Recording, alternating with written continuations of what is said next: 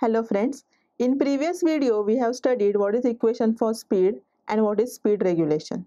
Now in this video we are going to study what are the methods to control the speed of DC motor. The first method to control the speed of DC motor is armature resistance control. Let us study this method in detail.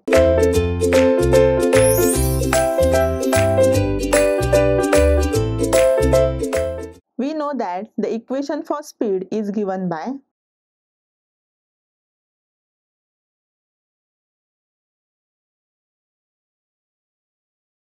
N is equal to E divided by K into phi.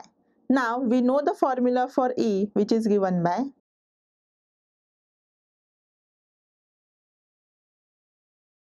E is equal to V minus IA into RA. Substituting this value of E in above equation, we get the equation for speed as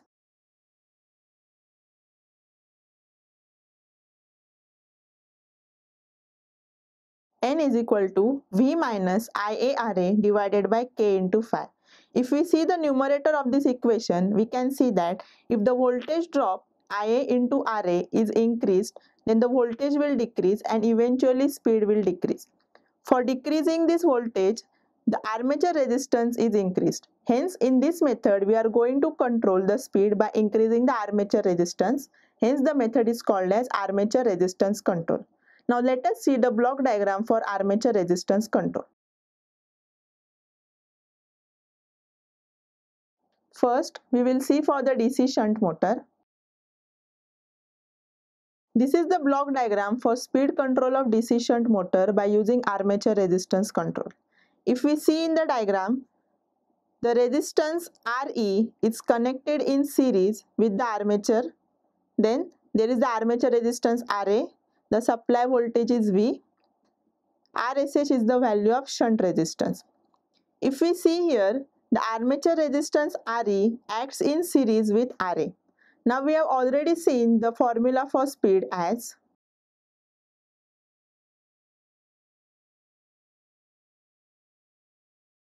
N is equal to V minus IARA divided by K into phi. Now here in this diagram, one more resistance Re is added in series with Ra. Hence, this formula can be modified as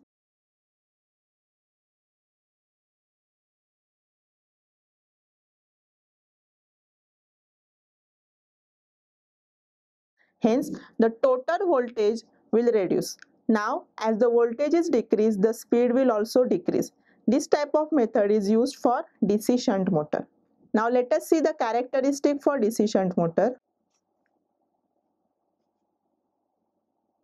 The figure shows the speed versus armature current characteristic for DC shunt motor for armature resistance control.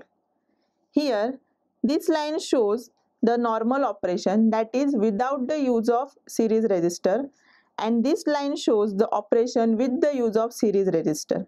If we can see carefully, the speed with the use of series resistor is decreased as the armature current is increased. Hence, in this method, we can control the speed of DC shunt motor at the value lower than its rated speed. Now let us study for the DC series motor. The figure shows the block diagram for speed control of DC series motor by using armature resistance control.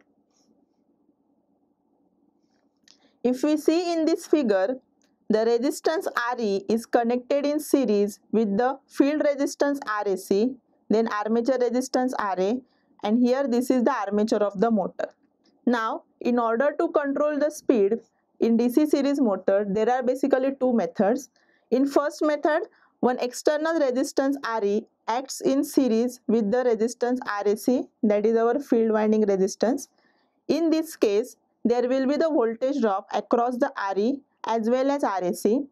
As the motor is directly connected to the supply, in case of DC series motor, we know that the flux is directly proportional to armature current. Hence, if we see the total voltage, from that total voltage, some amount of voltage will get subtracted. This value of voltage can be written as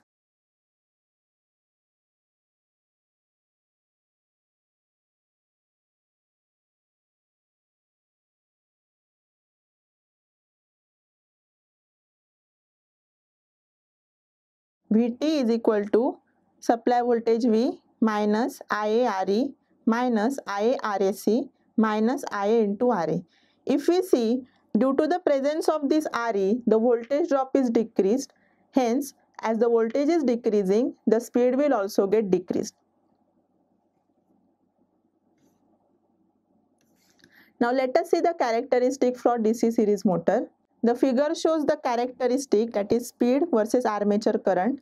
Now if we see here, with the normal operation, that is when there is no external resistance in series with the armature resistance, the characteristic shows that the speed decreases with increase in armature current, but with the help of the external series resistance, the characteristic is below the normal working characteristic. Hence, we can say that with the use of external series resistance, the speed can be controlled below the value of rated speed. In this way, the speed can be controlled for the DC series motor as well as DC shunt motor. Now let us see what are the drawbacks of this method. The main drawback of this method is that as the external resistance is connected, there is a lot of power loss in the external resistance in the form of heat. Second drawback is that in this method, we can only control the speed below the rated speed. If we want to control the speed above the rated speed, this method cannot be used.